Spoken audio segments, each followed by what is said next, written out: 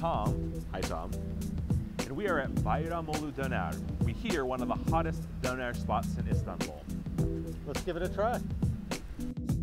First time we're going out on a Döner Quest. Tom is my friend from California. He's in town visiting. It's been a blast hanging out, going around, seeing different things, seeing somebody who doesn't know Turkey and who's like, oh, this stuff is really different, when I'm like, this stuff is really normal. So what we've got here in the background is, it is busy. I mean, one of the hallmarks of this place is they serve a ton of people every day. We'll get the exact number and we'll put it right here.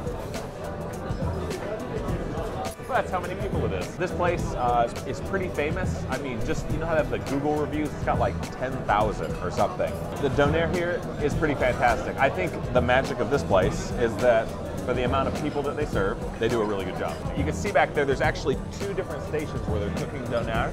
We've been in here for a while now, and it's just packed. I mean, it's definitely the lunch rush, but this place is huge. And I mean, if you can see all the guys just running around back here, this is like a well-oiled machine. I mean, the speed that the food comes out, the level of service is just incredible. But the important thing is, how's the Döner? So if you look over here, we've got, give you a nice little salad, cucumbers, tomatoes, the little peppers in there. They give you French fries, which they also give you refills on. So if you think you're cool in America because you get a soda refill, you get a French fry refill. I'll take French fries over sodas any day. As will I. And then here we've got onions with sumac. So sumac is a spice that, it doesn't actually have spice, it has a tanginess, kind of like a lemon. They do this flatbread here called lavash in kind of a big like clay oven. They stick it on the side. It's hot, fresh. It's got kind of that, it's a little crispy on the edges, but it's soft and almost like elastic. Like the way the bread feels, it's pretty fantastic. So Döner-wise, we got a portion here of Döner. There it is, that's the good stuff. So they do a blend here of beef and lamb. Some places just do beef, but they also use lamb here, and you can tell. I mean, if you're a fan of lamb, you're really gonna like this Döner. Now, are they actually blending the meat together? Döner is typically made by a bunch of sliced meat stacked on top of each other. They're stacking different layers on top of each other, basically. It doesn't look like they've ground it and then pressed it together. Like, you know how the gyro meat in America, it's almost like just a uniform, like, piece of meat? This has like layers in it. I know gyro, but I don't know Döner. Gyro is almost like they make a meat out of it. Yeah, this looks it's like real compressed. meat. Yeah, exactly. Yeah, there's just all these different layers here, which here I'll try to get a little bit here, show you guys. So, how to actually do this. So a lot of ingredients here you can put on the Döner. You got some crushed red pepper. Give it a whiff. That smells good. I'm hilarious, you can laugh. And then there's this guy. Smell it, what do you think it is? Smells like oregano. And you are correct. Ah. Ding, ding to the ding. So, Are those the flowers? I've never seen it like okay, that. I've never seen it like this either. It actually looks like hops. Like, check this out. Like little baby pine cones. Little pine cones, exactly. Yeah, a little piece like this. Once you crumble it, do that in your fingers there. Oh, yeah. There it is. There's the oregano we know and love. Fresh. No. It smells good. So we're gonna take a little bit of the bread here. We're gonna put a little meat in it. Let's just load this guy up. So put a little bit of onions with the sumac in it. That was a really big onion. Come on, you can do it. I believe in you. And we're gonna do a little bit of the oregano. Do a little bit of pepper. Just like that. That's where the magic is. Oh, man. That's really good. Yeah? How's it taste? It's delicious. Come on in. Oh. Refill. Oh, look at that. There you go. I love how much flavor there is in the meat. It's got even the meat itself has got like a tanginess to it. Totally. That it doesn't taste, it's not gamey at all. It just tastes how you taste the grill, the char on it as well. The char in here is really good. So they cook their Döner here on wood coals, and it looks like in the back when I went and looked, it's like they've got the coals in there, and it's almost like they've got a blower on the back, just getting it super, super hot. But man, this lavash is really fresh. You can hear the crunch. Because sometimes when like a tortilla or a flatbread is dry and you try to wrap it, it like cracks and like falls out, but because it's got that elasticity from the glutens, I'm guessing. Good stuff here. Yeah, let's do a little more. I'm gonna try it. Are there rules about what does and does not go in? Can I put some of the salad in there? There's not really rules. You can kind of do what you want. So you see how these are cut in half?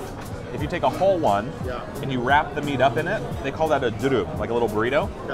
And in those, you'll find tomatoes, pickles, onions, and French fries too. They throw in there. So if you wanted to throw a French fry or two on top of that, I don't think anybody would be mad about it. But here you go. Why don't you go ahead and grab a little more and make yourself a little roll of deliciousness. I'm going to think outside the box. I'm going to do a couple of fries. There you go. Custom doner. I'm going to try some of that salad too.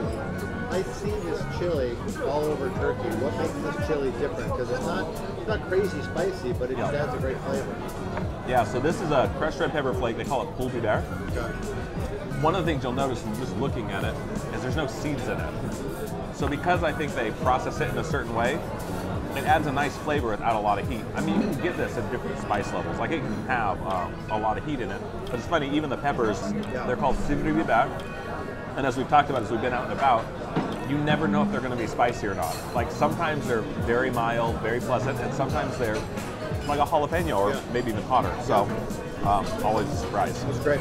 The freshness of the tomato brings out a little bit more acidity, and the meat too, that tang is so good.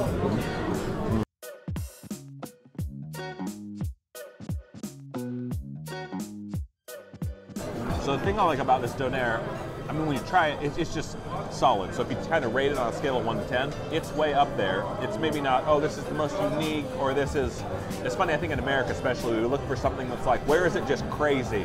Like, how did they really accentuate this profile? This is just what you'd want in a good, solid doner, but at a very high level. So and everything is like that. I mean, the salad is really well done. The French fries are really well done. The lavash, the flatbread is really well done. And the fact that they can do it like this, at scale, so fast, it's mind-blowing. I mean, it's as if just seeing what they're doing right now, I don't think I'm going to come here and be like, well, maybe they're going to be off today. Right. Like this place just looks like they never have an off day. Got it, got it. Now, this is kind of a dumb question, I guess, but like, what happens when they go through? Because the meat itself is called the doner, right? Like that's the noun for it. Okay. So, like, do they have to cook ahead of time, or do they just put it on there as raw meat and it's just always cooking all the time?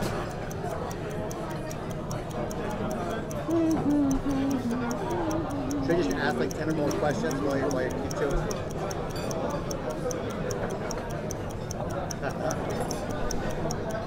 Sorry, I was in the zone there, enjoying that. Yeah, so the doner is actually put on there raw. All the raw sliced meat, and they just start cooking it from the outside in. So that's why it's good. Doner actually just means like turning, basically. It just keeps turning. So they keep rotating it, getting it cooked, charring it, slicing it off, you know. And so they slice it, not all the way into where it's raw, but it's just, you know, they just keep slicing it, slicing it, slicing it. So yeah, that's how they cook it. So a place like this, you know, you're always going to get it fresh because they're going through it all the time. Exactly. I mean, as you look around the restaurant, like, what do you notice here? Just, you know, coming from America. Well, one thing I notice here, especially, but you know, honestly, even the other restaurants we've been here since we're in Turkey, is just how many staff there are working. I mean, the service level is incredible. As soon as you need something, there's somebody here. And there's even always supervisors going around making sure that that people are being attended to. It's crazy. When we first got in here, I think there was almost more staff than there were people in the restaurant. And now I know why, because with this place being packed out, they make sure that it keeps coming out all the time. Totally. Awesome. What'd you think?